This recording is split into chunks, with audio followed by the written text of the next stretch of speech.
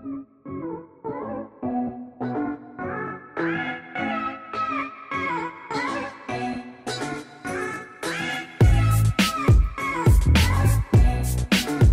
y'all, and welcome back to my channel. Today we'll be doing the end of month flips for my planners. So as y'all have seen in my last plan with me, maybe 2 plan with me's now at this point, I haven't really been in my planners this month. I haven't really been productive this month.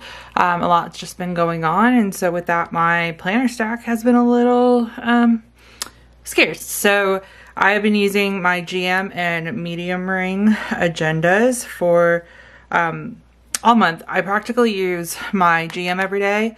The medium maybe like once or twice a week, which is normal because this is my academic planner. So I figured because there's not too many changes, I would just share like the planner update of like what I'm currently using and how the sheets look, because that's the purpose of my end of month flips. So yeah, let's go ahead and jump into November. So this stays open on my desk, right below my work computer, so I can look at it every day. And I started to get a little bit more decorative, which I'm really liking, just like the simple decorations. It's not overwhelming and it's just kind of fun. And it's still functional, but I love just adding the little planner spot stickers that I get from the subscription kits in here. And I've actually liked adding in washi. I didn't think I would. And so you might see that a little bit more. We will see. It all really depends. But overall, I have really been liking using the kits in here. And so that's new this month. Anything that's going on is typically up top. Any dates typically have an icon, unless it's like a game. And then I started adding these little arrows.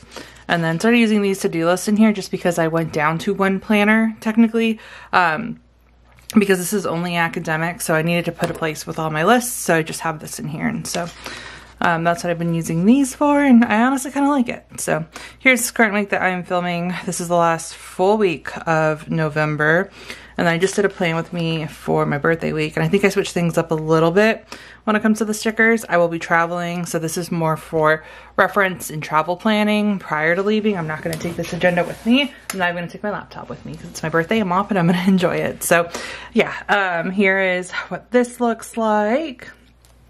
And then that is November. So that is the few pages. I don't really use down here. I used like a little bit in October to decorate like with icons. So show you a little bit more, but otherwise I like having lines and structure. I think 1 week, yeah, I put like for work, the flight info stickers and hotel info that I didn't fill out, but I put those stickers down there. So if anything, if I need to put like sticky notes or anything, that'll probably be my dedicated spot for sticky notes. Just haven't really needed it yet. So yeah, that is the GM, my main planner. So we're gonna move that back to the dedicated spot. And then let me show you my medium ring. I have been thinking about adding some monthly inserts in there just because I really need, I feel like a monthly view with, I feel like there's just so many things going on. So that might be the next video you'll see.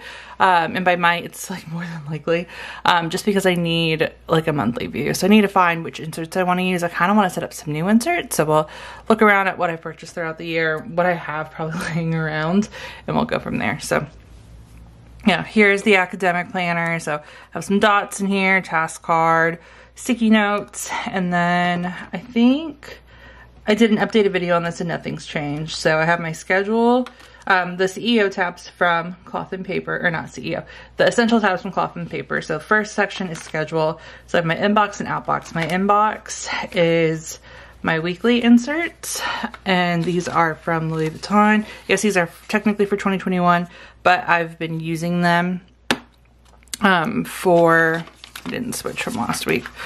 I'm filming this at the beginning of the week, but I wanted to try these out, like the style, and I really like it. So I ordered these for 2024, and I got the 2021s for this year, and I'm just enjoying them. So this is my academic planner. The only things that I really put in here are like when I had a meeting for my dissertation, I had a few checklists, and then I have like my deadlines in here. So it's pretty simple. I'll primarily be using these inserts for like my dissertation. I think that's when I'm gonna start writing a little bit more in them. But right now I have like a rhythm with school going, and so it's just marking if I'm studying all day, highlighting what I need to do, and then any assignments I need to complete. So it's been pretty simple. I can go back and show you all the previous ones too. And then for the outbox, I said I was going to switch these and I never did. So I'll switch those later. No, let's switch it now so that way I'll get the flip. For the inbox, I have these this month inserts from Infinite Lotus. And this is definitely going to be used for my dissertation and tracking where I'm at, when things are due, when I've submitted, when I need to like revise, anything like that. So that is now my official inbox. And I started it with this month because I'm also working on my proposal, and that way too I can track like how long I've started to work on things. So I'm officially starting the proposal outline. And so this will be for November, but that way I can just have high level overview for everything in the inbox. And the outbox will be like weekly breakdowns. And I know if you saw that video, I said that that's what I was going to do, and I forgot to do it until now. So that is now done. After this, we have the project tab, or project inserts from Infinite Lotus. I'm going to be using these to break down different sections. So this first one will be for my proposal outline. That's the first item that I have to do to form my committee, since I already have my chair. So I'll break down everything that I need, like requirements, and then everything that I need to do with a due date. This will be more of like a goal due date, just because it really is just like typing up a overview of what I think my dissertation is going to be, sending it to like gain interest, form the committee, and I can take notes in here. And then I'll use these for the different chapters and things that I have to do. So that's under notes and lists. And then under finance, we have meeting notes. So I will have several meetings with like my chair and my committee, and so I can keep track of it. I have these meeting notes in here from Infinite Lotus that I can keep track of. So of everything. So started with my first meeting, which happened this month. So we have that. And then y'all have seen this before, so I don't want to go over it again, but this is the notes for my dissertation. So I have it broken down by, and if you haven't, I'll link the video below where I go in depth into this setup. But this is broken down by chapter of the dissertation, and then like defense and breakdown. So I have all of that in here.